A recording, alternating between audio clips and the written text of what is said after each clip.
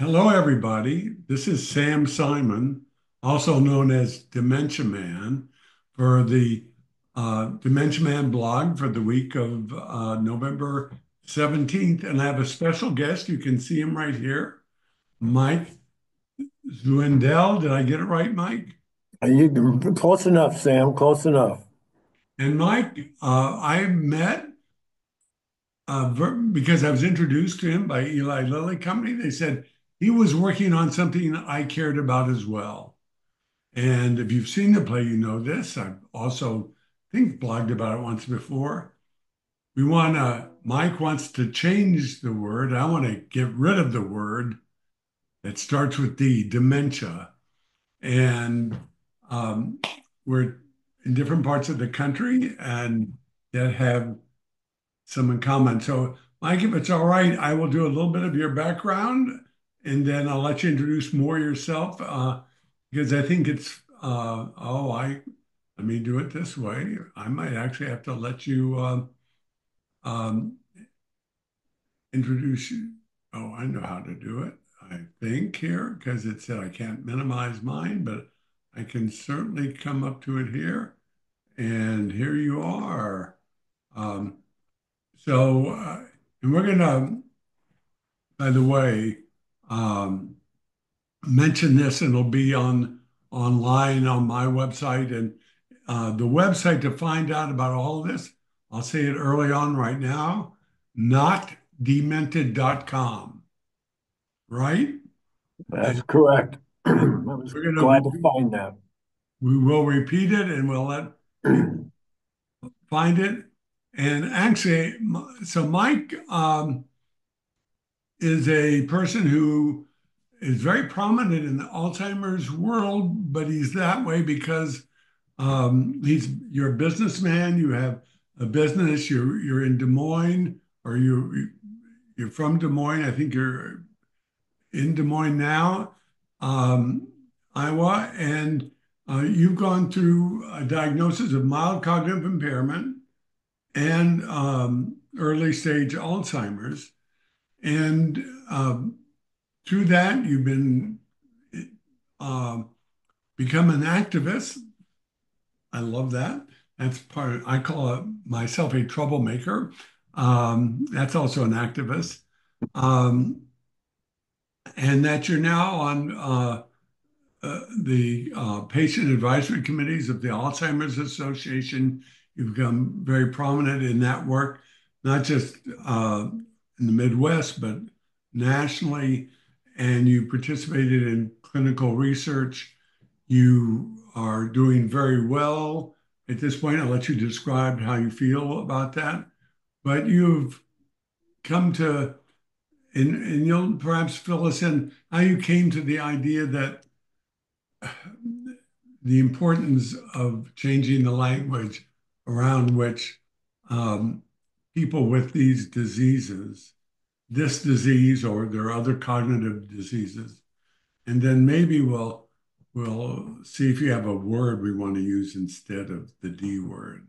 But tell us a little bit more than that about yourself and the campaign and how you've come to this. Well, Sam, thanks very much for inviting me. I really, really appreciate the opportunity to speak whenever and wherever I can. But my story, my personal journey begins with my parents, who both had Alzheimer's disease, and I was their caretaker, and they both passed away from Alzheimer's disease. So I was obviously very concerned and worried if I was going to develop disease. It took me about 5 years to come to the um, um, decision that I wanted to find out what was going wrong. And we all have moments in our life um, that change our course of life. And mine was actually a very simple one where I was looking for my phone and I couldn't find my phone. And I went down to the garage and see if I left it in the car. And my home has 5 stories to it, so I went back up to the main level and couldn't find my phone. I went to my office, couldn't find my phone. Went up to my bedroom, couldn't find my phone. Came back down to the garage, couldn't find my phone. So I said, "Well," I shouted out to my wife. I said, would you mind calling my phone so I can find it? She was upstairs. She said no. So she called my phone and the phone rang, and it rang very loud because Sam, I had been holding my phone in my hand the whole entire time. So that's when I said to myself, well, I've got to get serious about what's going on in my brain here because I was concerned. So I sought out some treatment at one of the best centers in the United States, and took me a while to get into their clinic. But at that point in time, I was diagnosed with memory loss, and they wanted me to come back to further refine the diagnosis. So I came back, and they diagnosed me with mild cognitive impairment due to Alzheimer's disease. That diagnosis was based on a 3-hour neuropsychological exam and a beta amyloid PET scan. So subsequent to that, to make a long story short, I started taking immunotherapy, intravenous infusions once a month with a drug called Aduhelm, and I've been on that for 3 years, and I just finished my 36th and last infusion, and my uh, uh, uh, team at Banner Alzheimer's Institute, where I go, has now told me that I have a normal brain. I have a normal or below normal amount of beta amyloid in my plaque.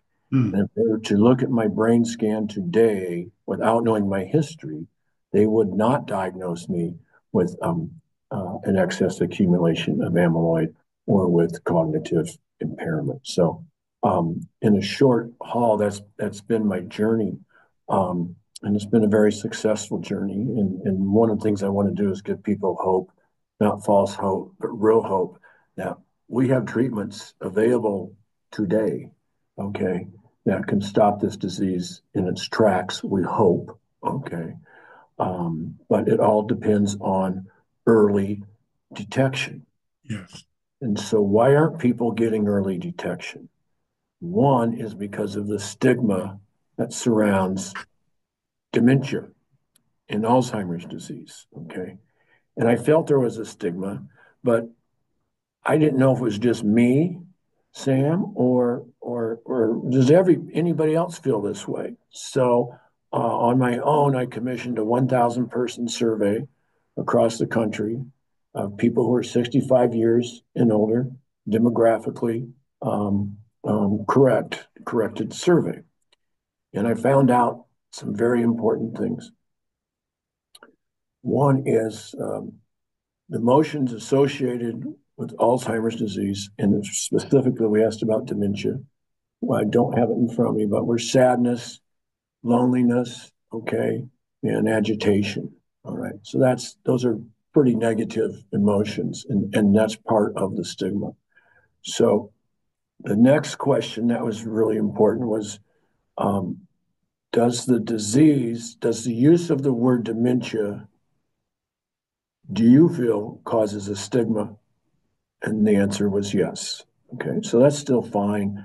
People don't like to be called that.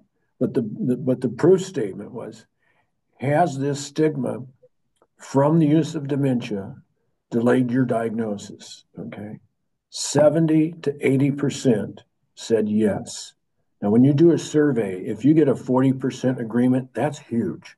This was Right. 70, 80%. So we do have a real issue of people not wanting to get early detection due to the stigma caused by the use of the word dementia and demented.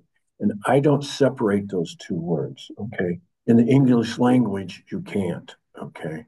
Um, Demented means having dementia. And if you have dementia, the adjective is demented. Demented. So I've heard people say, well, we say dementia, but we don't say demented. Okay. Well, you can't do that. Right. Okay. You can't do that. They're hand in hand. That's like saying I play football, but I'm not a football player. It just it just doesn't. I want to, I'm going to interrupt you briefly to, if I might say, first of all, just to let you know, but, and the audience know, my journey was almost exactly like yours. Um, that I started having symptoms, not quite having the phone in my hand, driving on the wrong side of the road, not knowing where I am. Um, and then I had something very weird. It was like I had a black wall in my head, and I felt like I was floating in nothingness. But got diagnosis and diagnosed, and I think what's really important about our conversation is this: is it just dementia, demented? It may there is this huge tragedy narrative, and you're living proof, and I hope I am to a degree. I've been in a drug trial. I'm still amyloid positive, but I don't have the tau tangles, and that's a drug I'm trialing to prevent that. But we can live meaningful lives with this disease, and particularly the early diagnosis. Just I want to hear some more about the, you. I heard you say earlier you're an activist. I'm a troublemaker. That's in my play. I say I was born a troublemaker. Four sisters, three older than me. What else was I going to do? But I worked for I worked for Ralph Nader at one time. That's my career. But being an activist too, there's so much we could do. But so as you were prompted to do this survey, and tell us a little bit more about how you're now addressing it and trying to. And I am curious. I think I know, but what it is besides sort of organizing, what steps we want to see happen around the word. Okay. Thanks, Sam. Um, so after I got the results of the survey, my question was, where I proved my point or verified my point, okay, and where do I go next with this? So I joined up with a very prominent uh, consultation advisory group out of Washington, D.C., and they were pretty much focused on nonprofits in the Alzheimer's world and nonprofits in the brain health world and things of that. So they're very, very astute, in how to approach this. And so we decided to go ahead and set up a non-profit organization. Okay. And from there, we wanted to be advocates to change the D word, demented dementia. And so that was the impetus of we needed a framework upon which to move forward. Okay. Um, my first inclination was um, let's go straight to the Alzheimer's Association. But we thought it would be better if we could develop a base of very important, influential other groups to come aboard, okay? And then that way we could bring our case to the Alzheimer's Association and say, hey, look, we've got Alliance for the Aging, we've got this and that, we've got this and that. So it was that's sort of how it started. And that was just 2 months ago. So we have everything set up and running. We're now in our fundraising phase because all these things take time and money to reach out to the right people and get in touch with them and to have an organized group. We're in the middle right now of setting up an advisory committee, and right now I have four very, very prominent people in the Alzheimer's world. One from academia, one from a nonprofit, one from a innovation center, and so we're going to have a really sounding, really well thought of board to give us some what do I want to say, some clout, if you will. So our go forward strategy now is to start influencing various and numerous organizations in academia, in pharma, and in the nonprofit world, okay, in the advocate world.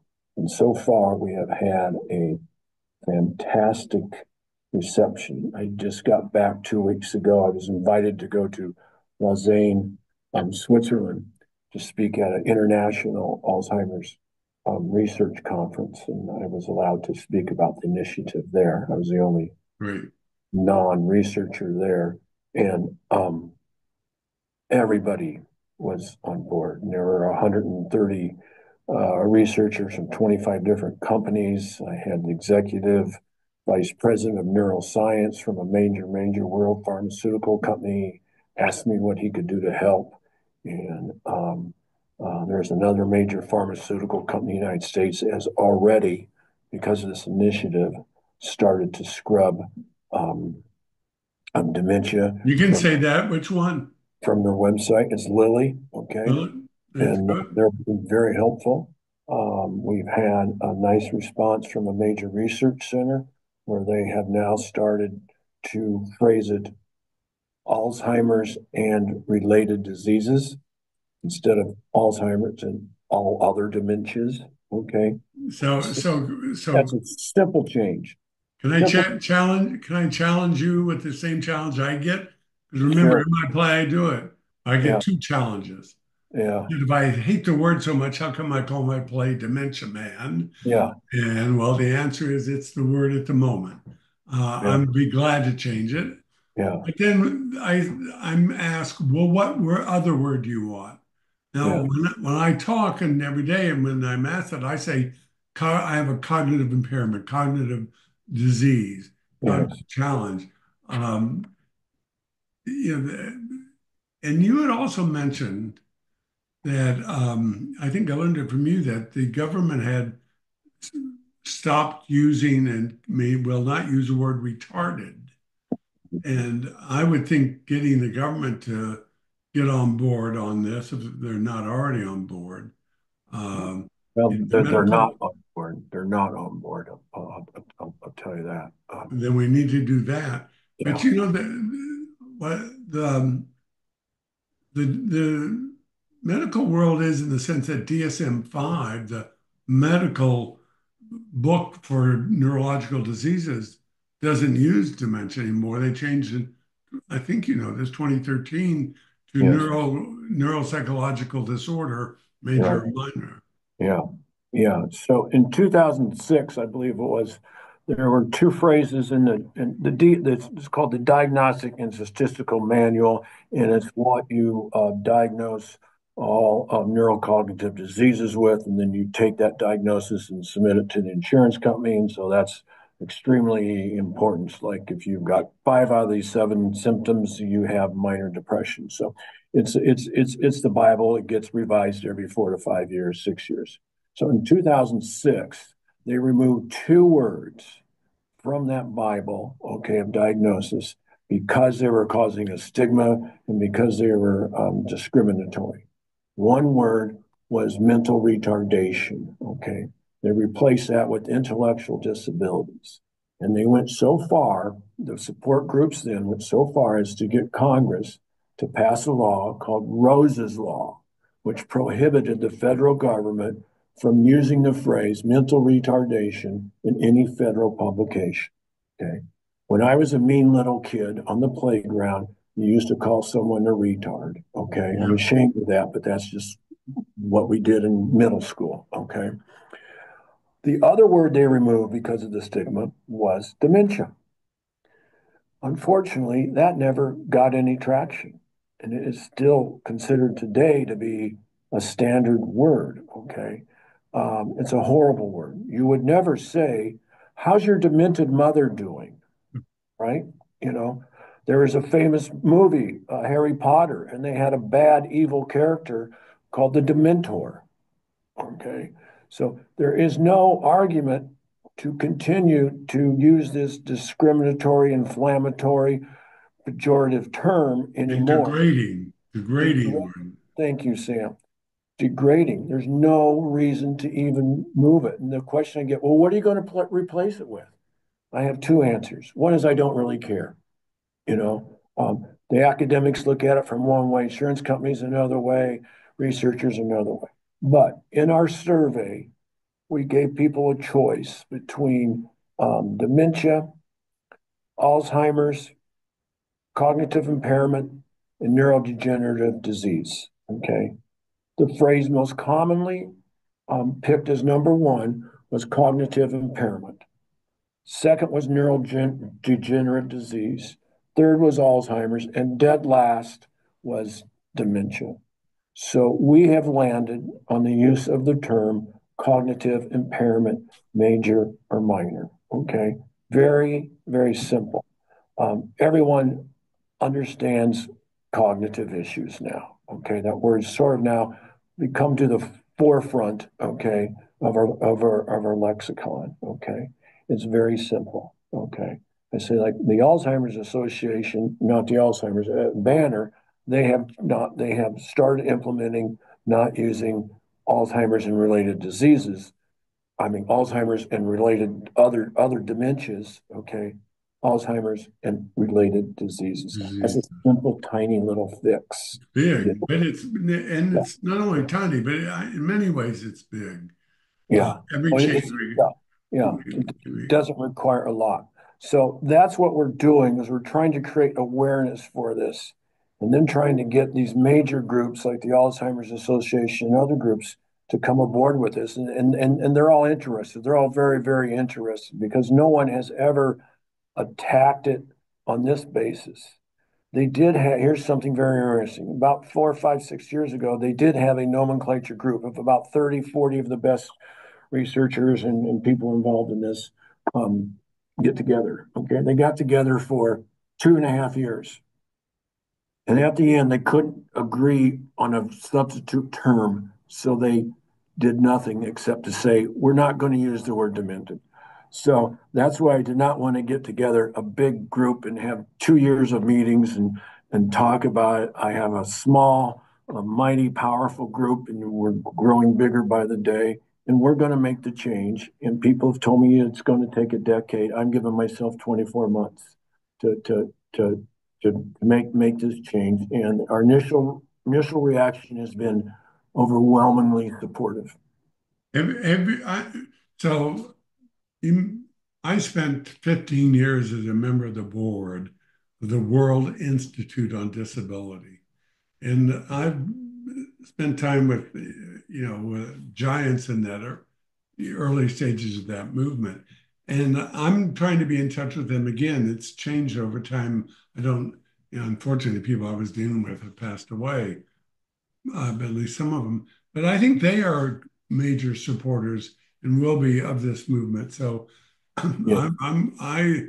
I think it's important to get the corporate and big organizations online, but I also think it's hopefully we can get um, a lot of the grassroots and disability advocates and others who also, um, the word cripple, you're a crip. That's Right. things like that were there early and are gone. And I know that community also. I've heard a little bit of a concern, not to throw this into the mix, of that a lot of these patient groups are getting sort of atomized, and there's so many of them, and it's hard to organize them. And many use dementia in their titles. We need to also address that too. But I just want to focus on and appreciate the energy and your commitment to it, and to say that I'm on your team. Anything uh, I say we. I'm just a guy. I have a one-man show. I want you to see it, and imagine it's contra to a couple of things. The tragedy narrative. It argues you can live a meaningful life with this disease. I want to get rid of the D word, um, and I'm um, hoping that I can just be another voice out there. And I will use my podcast, and I keep, um, been, I find, I had about a year and almost a year and a half, and I've performed over 50 times now. But I just want to be another voice in your work and add in any way I can help. And I would urge anyone who sees this. So let's go back. I'm going to try to share the page of the website here, if I can make sure. Where is it? It's not up there right now. I'm going to uh, go back to it, go back here and see if I can do that. But give us a name and the name of it again. The website is a great name, and when we found out this was available, I was really happy. But the website is I notdemented.com. love that. Notdemented.com. My kids want me to wear a shirt that says "I am not demented." Is that just not And coming? I just might, when I go my next conference I go to, I think I'm going to walk around with that shirt and see what kind of reactions I get, you know. Oh, here it is. Okay. So here we go. I'm going to share this real quick. And there you are. Do you see yourself? Oh, there we go. Golly, yeah. And that's your team. Yeah, But we're just starting to build it out. We're just starting to build it out. We have about four other people who we don't have their bios up because they're just now in the process of sure. something up. And it's the initiative to change the D word, Yeah, changing the cognitive impairment, world of cognitive impairment. And that's the word I would have done too.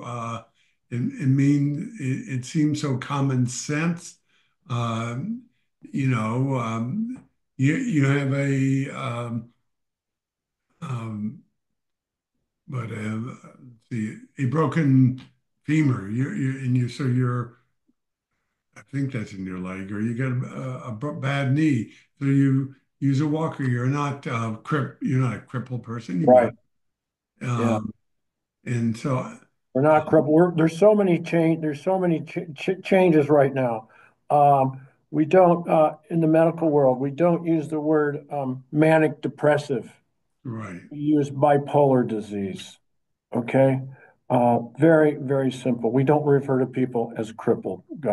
Goodness gracious. We don't call kids retarded, you know, but yet they call my parents demented, you know, and I resent that. And this is my mission now. And it's just a small thing. But if we can get people with early detection, that's Yeah. their only hope to get treatment, right? So Yes. if they're afraid to be, they say, well, I'm fine now.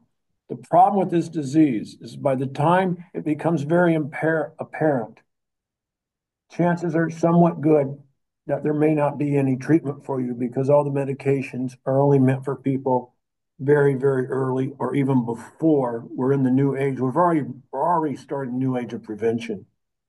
So Mike, can I ask you a personal question? You don't have yeah. to answer.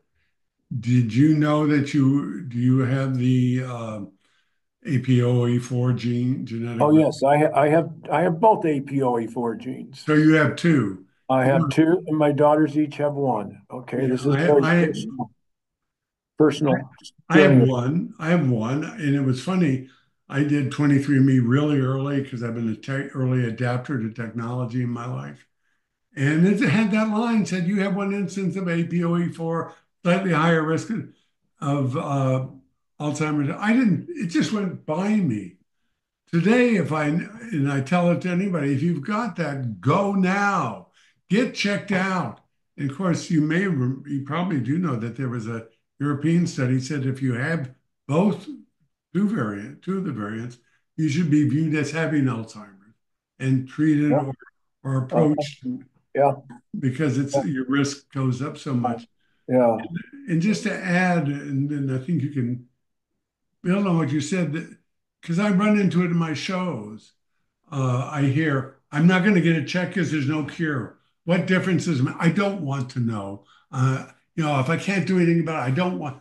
So there is a very high wall in front of us to overcome to get people on this issue of go get checked. Don't worry about it. And I make the argument because there may be something about you that's unique that will help us find cures for others and move it before. We don't know. And you can, and your evidence that early you can have significant with some of the newer drugs delays. I've not heard a story like yours before of having the amyloid, um, I don't know the right word, shrink or disappear, Removed. significantly It's been removed. removed. Yeah. Yeah, I mean that that is, that's amazing. And I probably waited a bit too long for mine. At 79, and I didn't, like most people, I did not have Alzheimer's in my family that I was aware of. Turns out I found out that my father's mother, my grandmother, my father's side, comes from a family that I've since been connected with because of DNA that has significant Alzheimer's. And that's where I presume my single occurrence. I Sam, wish I'd known earlier and could have done things earlier. as you probably know, we can prevent 30% of Alzheimer's cases just with lifestyle changes. Okay, this is dramatic news. Okay, lifestyle changes: eat properly, exercise properly, be engaged. Okay, another big thing that's come up is hearing loss. Okay, hearing loss can contribute to 30% of Alzheimer's symptoms. Okay, because if you can imagine, if you have hearing loss and your brain's not being stimulated by sound the way it normally is, that part of the brain's going to not be used and have atrophy. So there's all these normal healthy things that anyone can adopt tomorrow, okay, to prevent the disease. So if you know you have it, symptoms don't start, Sam, you know this, 15 to 20 years before symptoms become obvious is when the amyloid plaque starts forming in your brain.